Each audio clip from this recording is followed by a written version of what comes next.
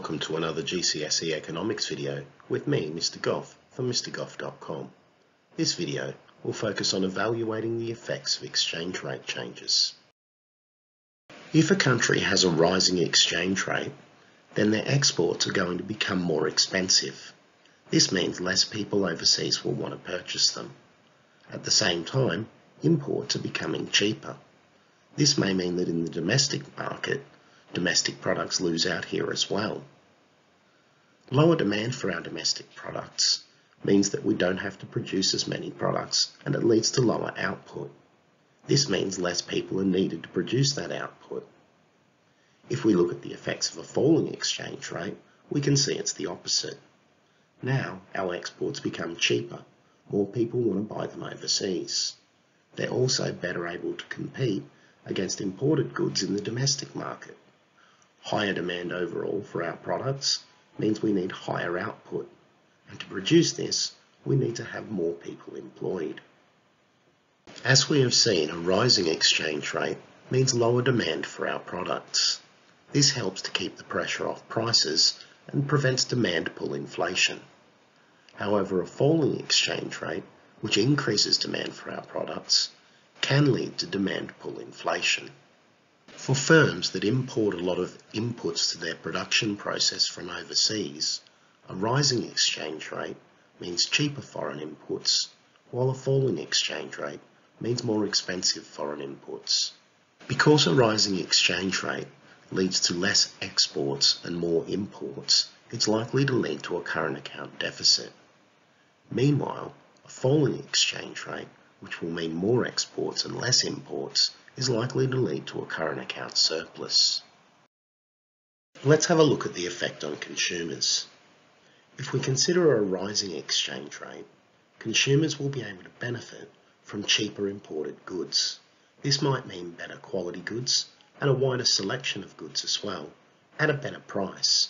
All of these things will mean that consumers have got more money left over and are happier with their goods, meaning a better quality of life. On the other hand, if we have a falling exchange rate, then imported goods become more expensive and consumers will not be able to afford as many of them. This means for many people there will be less choice over goods and a higher price, meaning they have less money left over and they're not as happy with the goods that they buy. These things contribute to a lower quality of life. For domestic consumers that want to take a holiday abroad, a rising exchange rate will mean they'll get more of that foreign currency for their pound and be able to have a better time. A falling exchange rate will mean their trip is going to be more expensive and it will cost them more pounds for the same stuff. Rising interest rates lower overall demand for our products and help keep a lid on inflation. This means real incomes are more valuable than they would otherwise be. At the same time, with inflation under control, the Reserve Bank might choose to lower interest rates to stimulate the economy so that firms are able to grow and become more competitive internationally. Consumers who wish to borrow, or those that already have floating rate mortgages, will also benefit from this lower interest rate. On the other hand, falling exchange rates mean there's more demand for our products, and this can lead to higher inflation. This means lower real incomes, and it can also lead to the Bank of England deciding they need to raise interest rates in order to curb inflation. If they raise these interest rates, this will have a big effect on consumers that need to borrow money and those that already have floating rate mortgages. When it comes to producers, those that get some of their raw materials and components from abroad will face issues based on rising or falling exchange rates. A rising exchange rate will mean cheaper imported raw materials and components, while a falling exchange rate will mean more expensive raw materials and components. For producers that export their goods and services to foreign markets, a rising exchange rate means more expensive exports and probably less sales, whereas a falling exchange rate means cheaper exports and more sales. As exchange rates rise, firms that sell overseas holidays will benefit from increased demand as the overall cost of these holidays goes down. When we see a falling exchange rate, Firms that are part of the UK hospitality and tourism sector might see a bonus as more people from overseas are willing to come and travel to the UK as it's cheaper. As we've previously seen, rising exchange rates lead to lower inflation, which helps to keep the pressure off wages.